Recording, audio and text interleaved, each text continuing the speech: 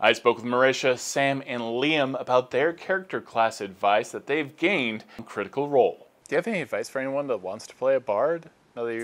Advice for bards? So I get this a lot now because I am apparently an expert at playing bards, which I never set out to be. But so, I mean, I think no matter what kind of bard you want to be, number one, you have to remember that you are a showman or a show person. And so you just got to go for it, let it out, whether it's singing or playing an instrument or reciting poetry or just being a performer. And you have to kind of embody that. If you're going to play a real bard, you have to be a performer or at least portray one. And then the other advice that I give to bards is they're such a versatile class, and you can kind of be any kind of bard you want to be. But I would hesitate to be more than you are. Like, you can do wizard spells, but I wouldn't try to be a wizard.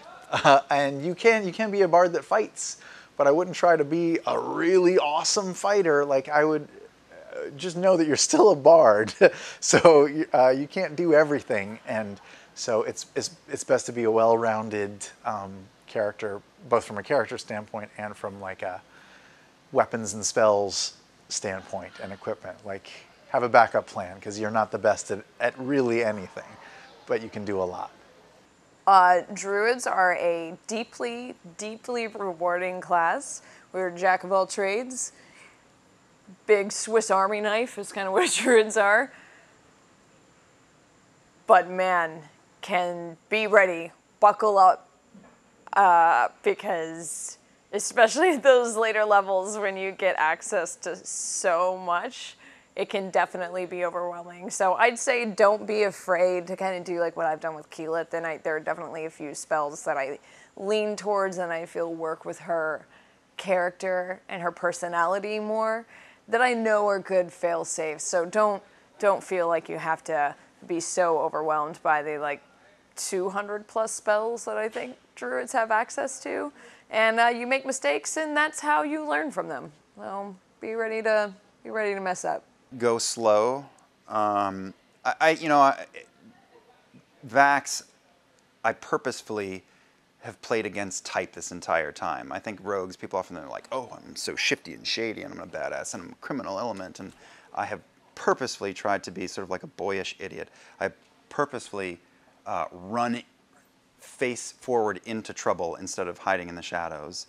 I don't know, I've had a lot of fun trying to subvert what I think are just like the stock tropes of, and like a lot of us do this. Pike is not like your traditional cleric. She purportedly goes to brothels and gets rip-roaring drunk, and I mean, she's, it's not your classic cleric. And I think it's good to sort of push the boundaries and find, pick your class as a starting point, but then find out who your person is. But if you want to survive, then stay the hell out of sight, stay back, go slow. Don't do what Vax does. Thank you, Marisha, Sam, and Liam for being on the show. I'm Todd Kenrick. Thank you for watching.